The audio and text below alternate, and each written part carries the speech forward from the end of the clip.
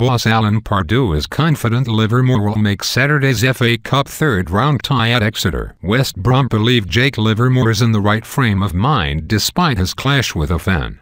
Livermore angrily confronted the West Ham fan who abused him over the death of his infant son during the Baggies 2-1 defeat on Tuesday. The England star waded into the crowd at London Stadium after being taken off to confront a supporter alleged to have made comments about Jake Jr., who died in 2014.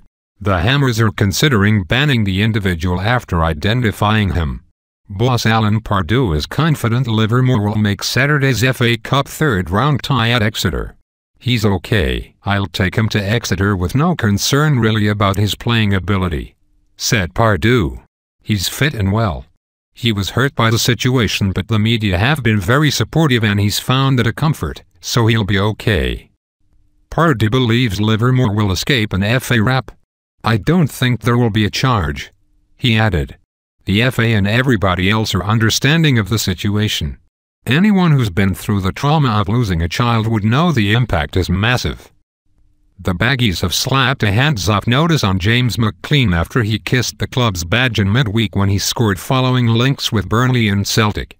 Pardew said, "We've had no bids, and I don't see me moving him on or him wanting to go.